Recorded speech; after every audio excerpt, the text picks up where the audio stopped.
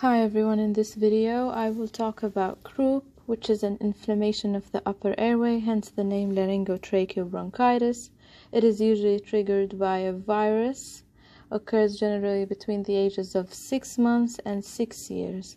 The viruses are usually the parainfluenza virus 1 and 2 or the RSV respiratory syncytial virus, and it is often worse at night.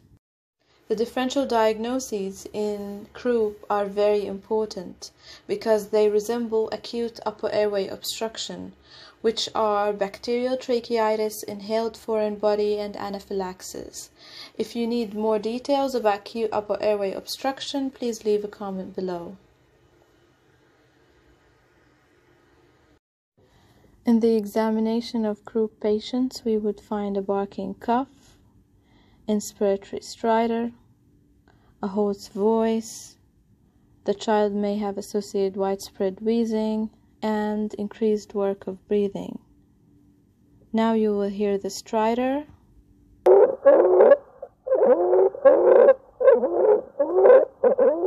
And this is the barking cough.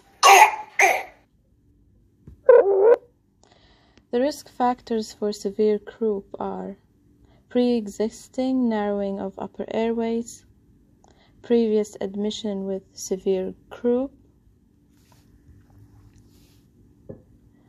young age. It is uncommon to have croup before 6 months, and it is rare to have it before 3 months, so we should consider alternative diagnoses and causes of upper airway obstruction. So as you can see in this table, it divides croup into mild, moderate, and severe according to the signs. Behavior is normal in mild, and there is mild agitation in moderate, and there is increasing agitation or drowsiness in severe croup. While stridor is not present in mild and can be present if the child is active or upset, only in mild. And moderate, there is intermittent stridor even at rest, while in severe, the stridor is persistent at rest.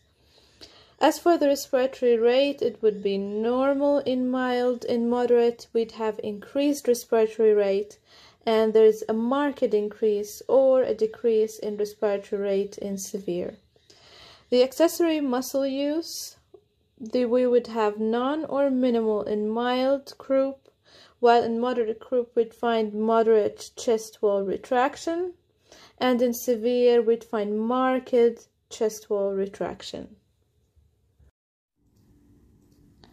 Hypoxia is a late sign which indicates life-threatening croup.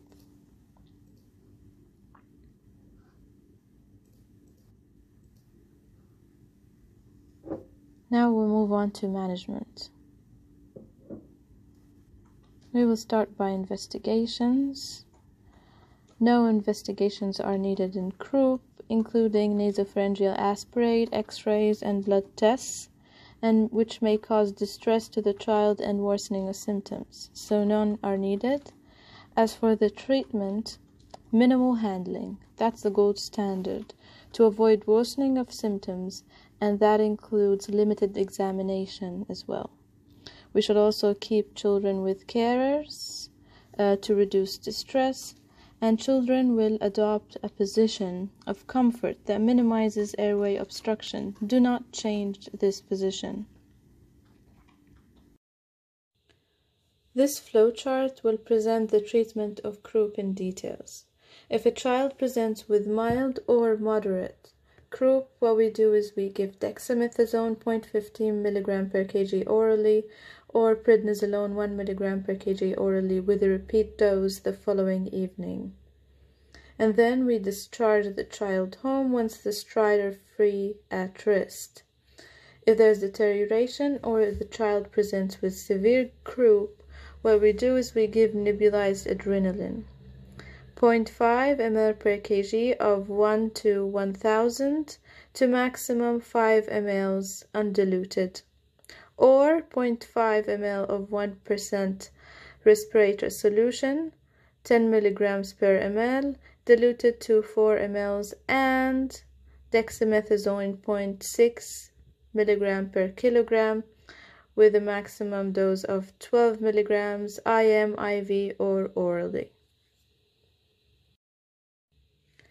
So now, if we have good response, then we consider discharge at 4 hours post-adrenaline if stridor free at rest. We can consider longer observation of more than 4 hours post-adrenaline for a child who presents overnight, lives far from medical care, presents with stridor more than once during the same illness, and has risk factors for severe croup. We can repeat adrenaline dose if further deterioration occurs. Consider admission or transfer as appropriate. If we have minimal or poor response, we repeat the dose of adrenaline and consider alternative diagnoses, escalation and to senior or ICU. If we suspect life-threatening croup at any time, we should immediately contact the senior and the ICU and the anesthetics. And then we should give nebulized adrenaline 0.5 ml per kg of 1 to 1000 to maximum 5 ml or 5 milligrams. And we give also oxygen 15 liters per minute via non-breather mask, and we give systemic corticosteroids.